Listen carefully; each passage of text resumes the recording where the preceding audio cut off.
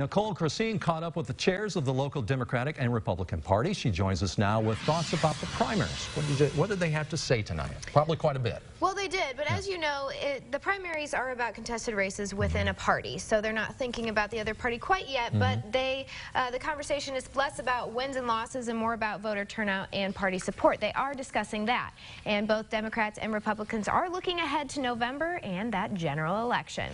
Vigo County Democratic Party Chair Joe Etling said he was proud of the way the Democrats campaigned for these primaries, but he hopes that more people come out to vote in November, saying the party will focus on increased voter turnout in the upcoming months. Republican Chair Randy Gentry said party turnout was typical for the Republicans and that he feels the numbers show that the Republican base is strong and voters are content with the state of their local politics. Both chairs also voiced their thoughts on which hot topics will drive voters to the polls come fall.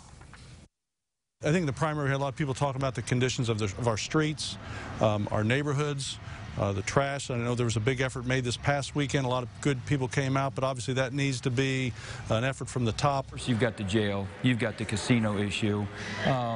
You've also got kind of a side thing with the school corporations. Going to have to make some upgrades to the schools, potentially start talking about possibly even building some new high schools.